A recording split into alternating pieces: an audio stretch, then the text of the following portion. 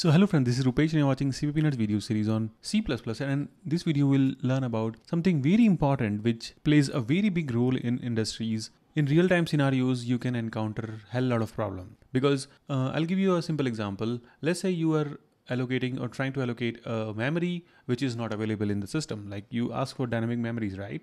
Like malloc or new.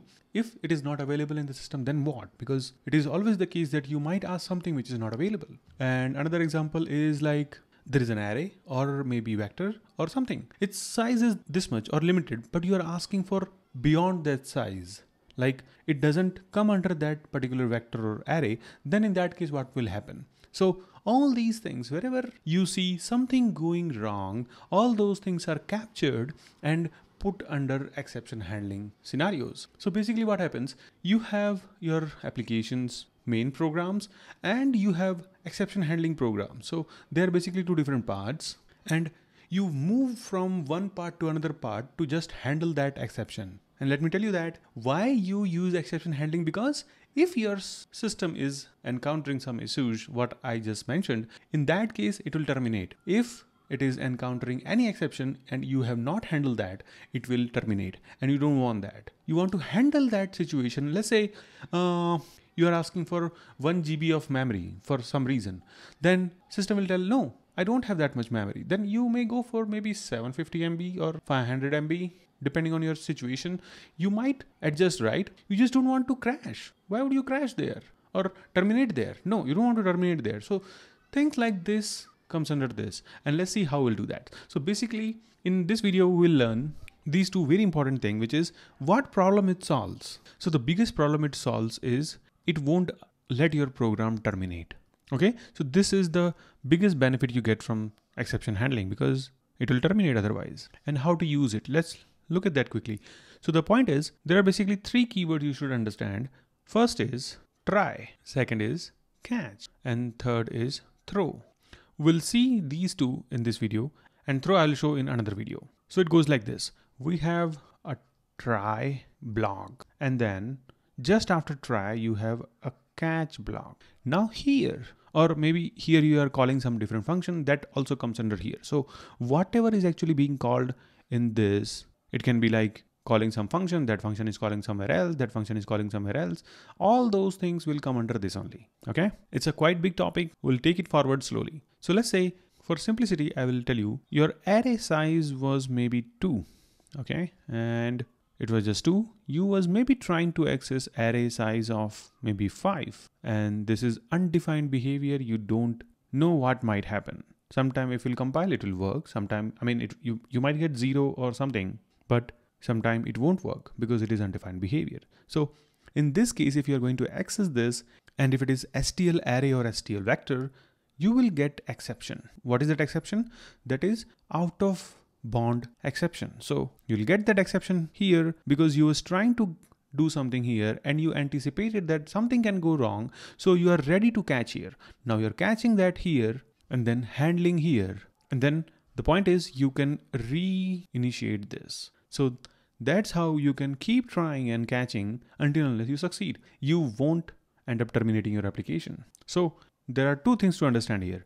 One is try. Whatever code you are writing, that should come under this try block. So you will have this starting in curly bracket, and then whatever comes under this, it can be cached here, and different exceptions can be cached in different catch blocks. So there can be many catch. I have a screen limitation maybe. No, I don't. So if there is one type of catch here, let's say you was trying to access this array case, right? In that case, you will get out of bound exception that you can catch here. If this is not the problem, you can have another catch just adjacent to this catch, and you can write here like bad alloc, because you was trying to allocate some memory and you was not able to allocate. So that exception would be bad alloc. So you can actually write bad alloc here and it will check. Okay, bad alloc has to be cached. Is this catch block handling that exception? No, it is handling some different exception. Okay, I'll try another one. I'll try another one. I'll try another one. And in the end, you will write a generic one. So let's say you have this, and this was for bad alloc, right? And just after this, you can write another catch. This C is small, okay? Here, you will give 3 dots. So this means I will take any other exception, whatever it may be, if it is not listed above. And keep in mind that if you will place this in the beginning itself, every exception will go inside this because its job is to accept anything whatever comes. So the best place to keep this is in the end. So enough talk, let's go and try to implement this in C++ program. So this is your program here. As I said, we will create a vector, we'll push one element in that, and this is your try block and this is your catch block. I'll just a little bit segregate this, yeah, so that, okay, here, okay.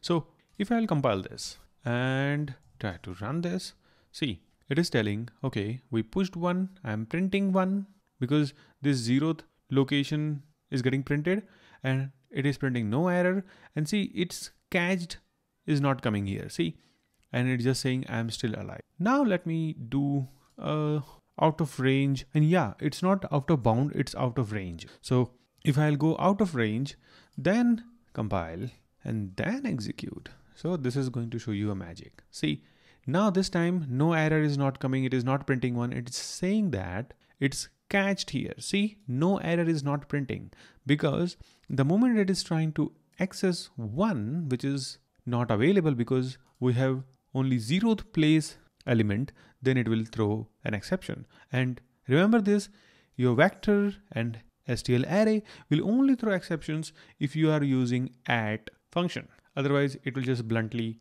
multiply that many blocks and it will just try to access that memory. So this will give you an exception. We are catching that exception here. See, I told you, right? We have to give the type of exception we are catching here because there can be n number of exception can throw from here, and then you will have different catches to handle different exceptions. So see, it's catched, it is printing, it's catched. And the beauty is, I told you, right? The biggest reason why you use exception is I don't want to terminate my application. So it is telling that I'm still alive. Okay, let me comment this try. Let me just do that.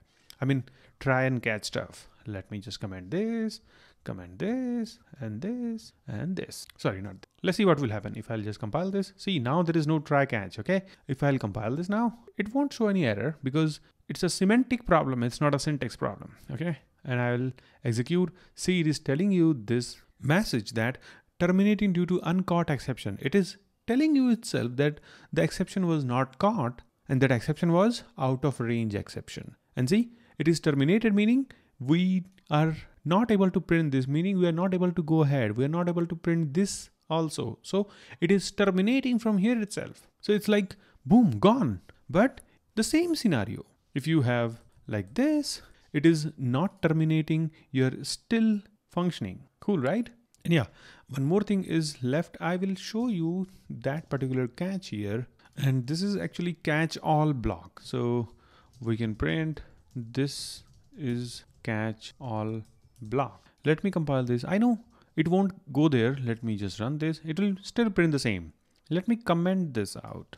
We'll see all the flavors of this. And if I'll run, see, it is telling this is catch block, all block. So now it is coming here. Before it was not coming because the suited or the best suited catch was before this. So we throwed out of range exception and it got the out of range exception handling before itself. So it is going here. And then once it is entering into some catch, it will not go to another catch. So just remember that. There is some mechanism like rethrowing because you have handled something and then you have to rethrow to some different catch block so that they can handle it, because there can be multiple level of exceptions handling, because at some level you have only some access because you are in some different classes, or there can be a series of catch blocks to handle single exception because it can be very tricky. So it's like you will handle some exception here and then you will throw from here. I'll show you that through example video also. I don't want to just increase the size of this video because it will be too much then. So what we have learned from this video, we have learned that exception handling is used for saving yourself from not terminating the application. And another thing is you want to separate the error handling code from the actual code because it will be so messy to keep error handling code and the actual code together. It will be very hard for the developers to understand the code if they are trying to understand. And with this, actually you get a whole list like what errors you are actually handling. Otherwise, if you are handling errors then and there where it might come, it can lead to a problem that you may have to write the same handling for different places where you could have just simply written once and just throw it from there and it will just come to that single place where it can get resolved. Otherwise, it will be duplicated everywhere. So this was just the introduction video. We'll go step by step and try to understand or uncover everything under exception handling. So then next time when you're writing a code in your company, it can help you to actually place good exception handling scenarios, and your architect, or maybe if you're an architect, your senior manager will be very happy. So with this note, I'll thank you guys. I'll see you in the next videos. Bye bye. Take care.